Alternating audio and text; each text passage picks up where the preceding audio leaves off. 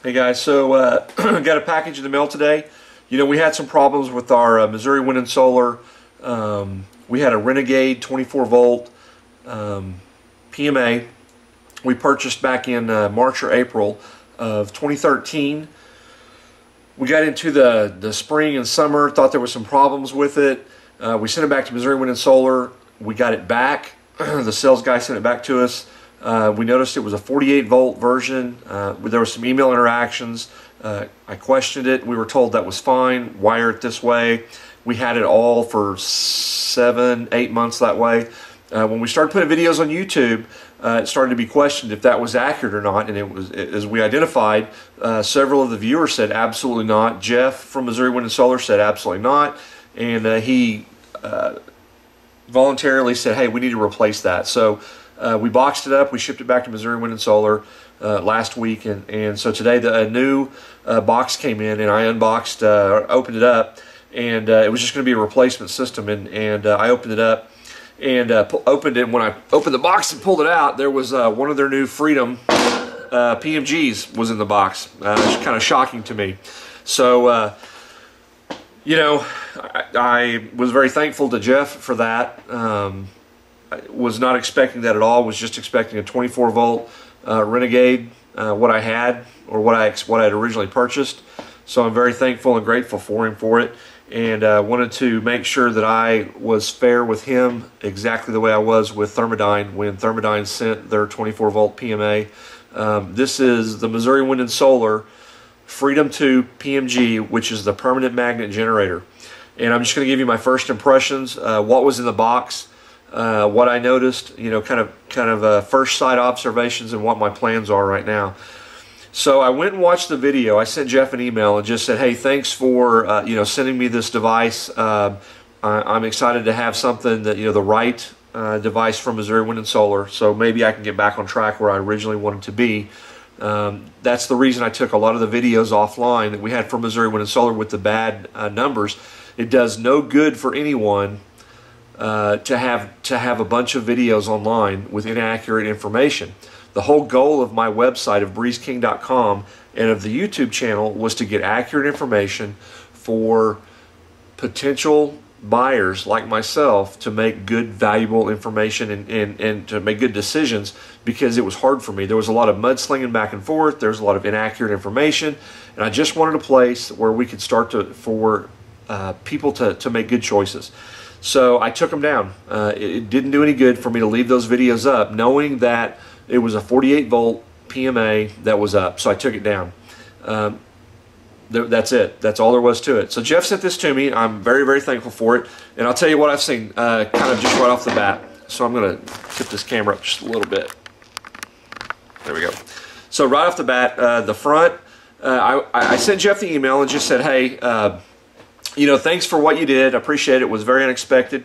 And he sent me a link to a video and kind of gave me, he told me to go watch it and read about it. And interestingly enough, I kind of noticed the same things on the video. It's got a whole new front from a PMA.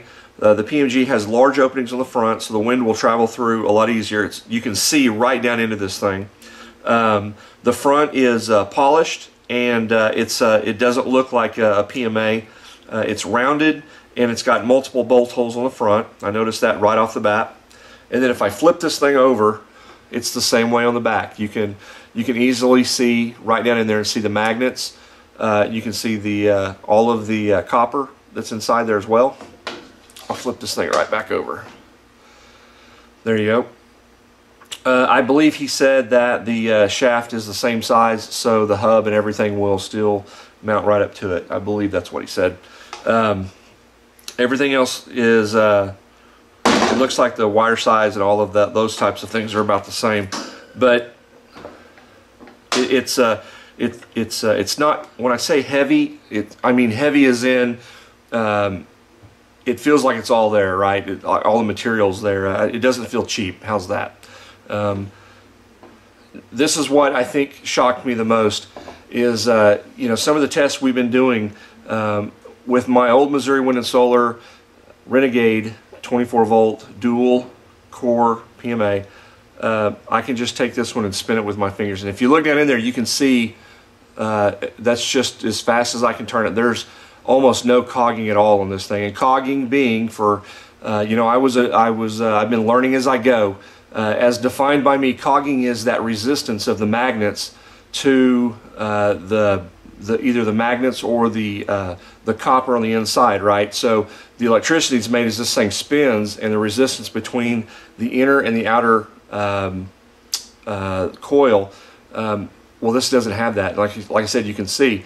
So what that allows is, when there's no cogging, it allows for a lower startup speed, and it allows for faster power to be made. And when the wind's blowing, it allows for a constant wind, which means constant power. Does that make sense? So yeah, so I mean, look at that. That is pretty amazing as compared to what we had previously. So I mean, there's no tricks, no gimmicks, no nothing. So I told Jeff I was going to, my original plan, I'm going to set this aside. My original plan was to get that Renegade 2 and get it back up on the tower tomorrow, but instead I'm going to try to go do some tests on this thing, similar to what we've done previously, so we can kind of see where this thing stands in the running. But I want to be fair.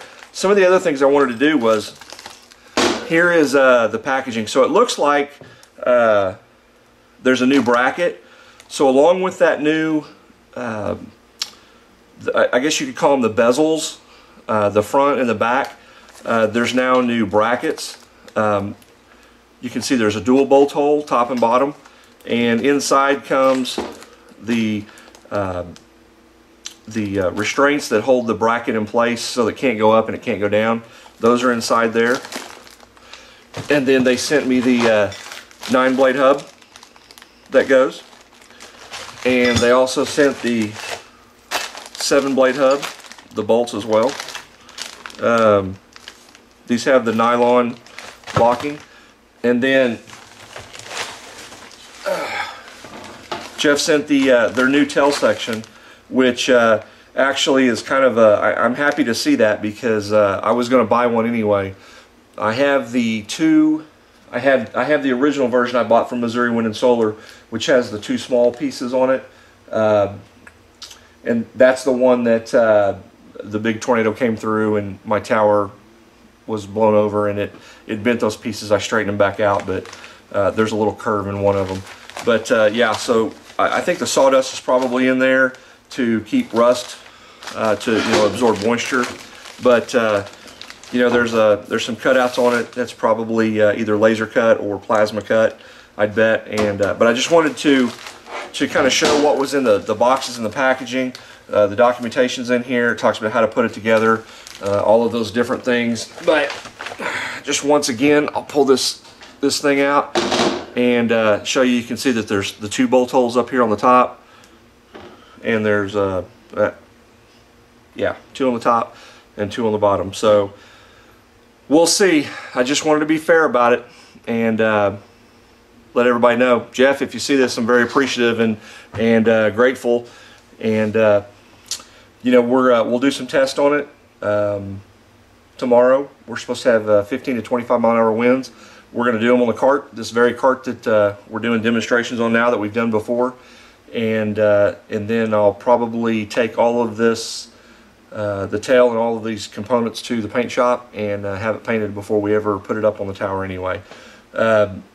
We have, we're still going to put it on the 20-foot tower anyway, but we have plans coming up within the next probably 30 days. Our 50-foot tower, we have 65,000 pounds of, 64,000 pounds of concrete that's going to be poured. Our tower will be 50 feet tall. It'll be a tilt tower, pivots at about 12 feet, controlled by a winch at a 6-inch